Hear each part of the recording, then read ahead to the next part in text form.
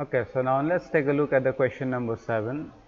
So automatically display the value of each transaction in either the credit or the debit column. So we need to look at the transaction. If it is credit, it will be displayed in the credit column. If it is debit, it will be displayed in the debit column.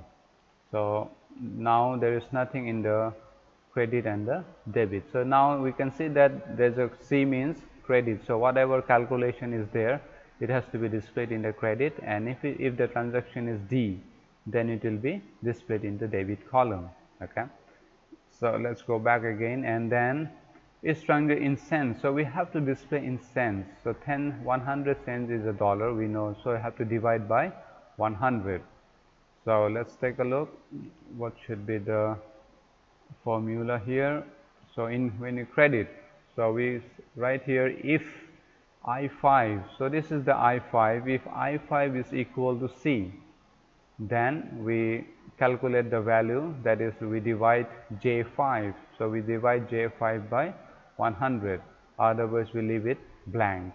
So means if it is not C, then we don't do any calculation, it will be just blank. So if I5 equal to C, just we divide that value J5, the value of J5 by 100. Okay, so copy, I will just copy this and we will paste it here, and we get the value. So that will be 42.51. So all the transaction which has the credit C, we will see a value over here.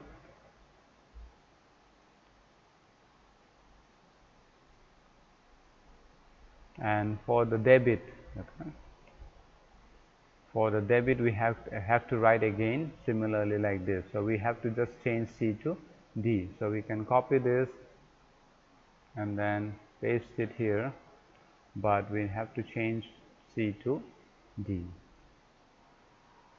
So again we drag and copy C to D. So all the values of debit will be seen here now.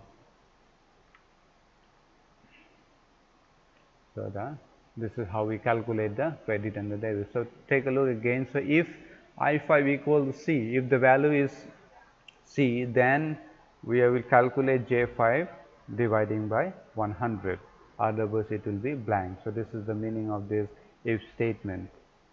Okay. So similarly for D, debit, we just change from C to D. Okay.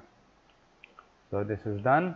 Now take a look at number 8. So replace the text A and B with appropriate dates, apply appropriate formatting to your spreadsheet. So we have to select a date. So what should be the date?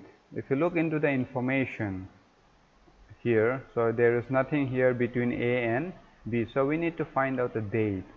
So what is the start date here? The start date is 14th of January, and then until when?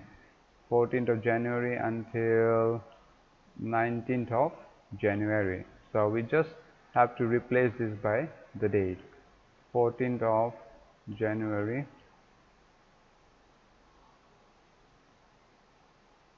uh, 2018 until 19th of